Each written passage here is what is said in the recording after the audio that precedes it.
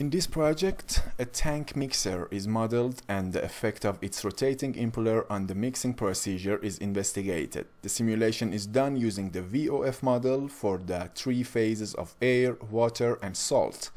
The k-epsilon model is applied for solving the turbulence flow inside the tank, and also the MRF model is used to model the rotation of the impeller that we will mention about them at following.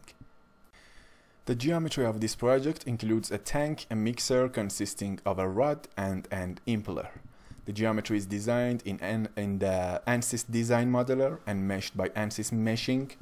The mesh type used for this geometry is unstructured. The volume of fluid or VOF model is used for multi-phase flow in which the boundary or contact are between two different phases is clearly defined. In fact, in this multi-phase model, the different phases do not mix. Free surface, laminar flows, jet phenomena, and movement of large bubbles into the liquid, pool boiling, fluid fall like a waterfall, spillways, and so on are some examples of using the VOF model.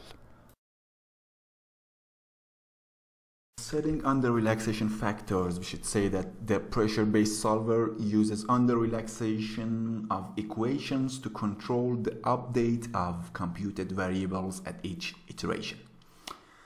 In ANSYS Fluent, the default under relaxation parameters for all variables are set to values that are near optimal for the largest possible number of cases. These values are suitable for many problems, but for some particularly nonlinear problems, for example, some turbulent flows or high Rayleigh number, natural convection problems, it is prudent to reduce the under relaxation factors initially. It is good practice to begin calculation using the default under relaxation factors. If the residuals continue to increase after the first 4 or 5 iterations, you should reduce the under relaxation factors. Occasionally, you may make changes in the under relaxation factors and resume your calculation, only to find that the residuals begin to increase. This often results from increasing the under relaxation factors too much. A cautious approach is to save a data file before making any change to the under relaxation factors, and to give the solution algorithm a few iterations to adjust to the new parameters. Typically, an increase in the under relaxation factors bring about a slight increase in the residuals, but these increases usually disappear as the solution progresses. If the residuals jumped by a few orders of magnitude, you should consider halting the calculation and returning to the last good data file saved.